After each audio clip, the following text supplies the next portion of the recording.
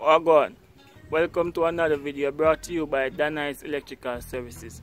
And in today's video, I will be showing you a demonstration of how to make a 90-degree bend and the offset with an electrical conduit using a spring bender. So let's just get right into it.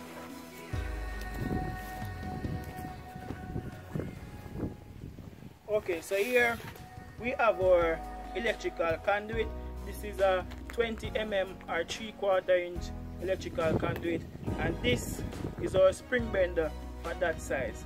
Okay, so the first thing I want to show you is how to make the offset. First, you want to identify your point where you want to make your offset. So this is the 2 points that we are going to make our offset, right? These 2 points. So you're going to measure your spring bender alongside the conduit, see that it covers that area. And that is why we also have this piece of wire in it, because if this was a long piece of, for instance, I'm going to enter the spring bender from this side, right? You know that the spring bender has to cover this area that you want to get to a bend or offset. So you're going to measure and say, alright, you make a bend right here, and then you insert it.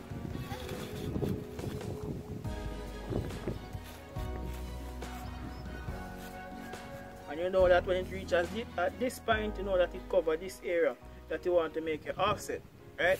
But we don't have to do that because this is a short piece of pipe, so we can just insert it from this end and we're good.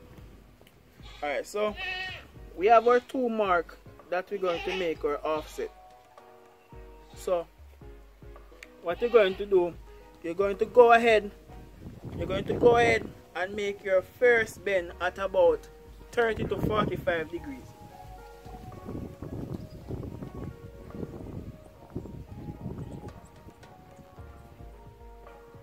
Right? And then in the opposite direction, you're going to make your other bend.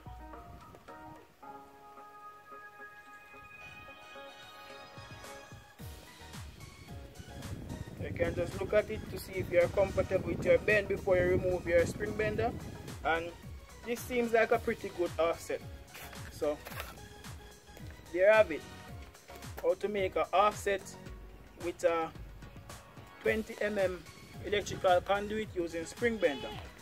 Okay, so now how to make a 90-degree bend with this 20 mm conduit using this spring bender. Okay, first you want to identify the point at which you want to make your bend. So we want to make our bend at this point, right? But we don't want our bend to be too sharp, so we're also going to make another mark at about 2 inches away on each side, on both sides, right? So this is where we initially want our bending up, but we are also going to create 2 marks about 2 inches apart on each side. So first we measure that, okay, our spring bender will cover this area, so we'll go ahead and insert our spring bender. Also, there's times when your pipe might be cold, for instance in the early morning when you just start to work and the pipes are cold. Sometimes it is difficult to bend, so you just want to rub it like this to get it warm, because when it is warm it is easier to bend, right? Okay, so we have our marks for the 3 point, right, that we want to make our 90-degree bend. So what you want to do is you're going to first start your bend on each of the end line. So start my bend on this end line, then I go on to this end line, and then I go in the middle,